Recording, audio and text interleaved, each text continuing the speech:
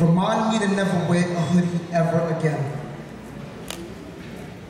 Especially if something as simple as an article of clothing has the potential to self-incriminate me and discriminate me and serve as an invitation for bullets to penetrate me that fateful day when that cowardly, sweaty, unsteady trigger finger summoned slugs pushed and propelled by evil itself out of the battle of injustice to wiggle themselves into the body of a young man whose only crime that day was moving too slow to dodge gunfire. A young man whose baritone hadn't even developed long enough to produce a cry of help strong enough to ring bells of freedom.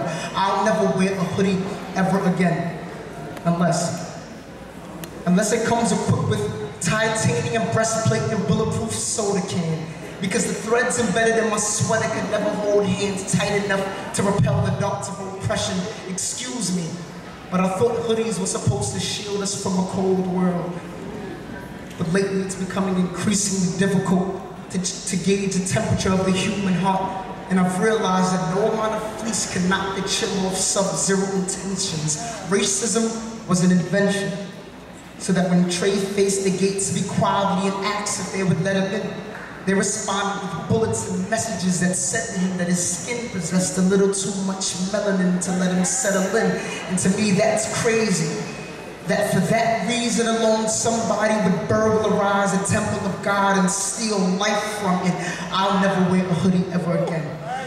Unless a pool of his blood transforms into rivers of influence that change our current way of thinking, because at the end of the day, I'd rather shiver than be a target. And I too am Mr. Martin. Thank you.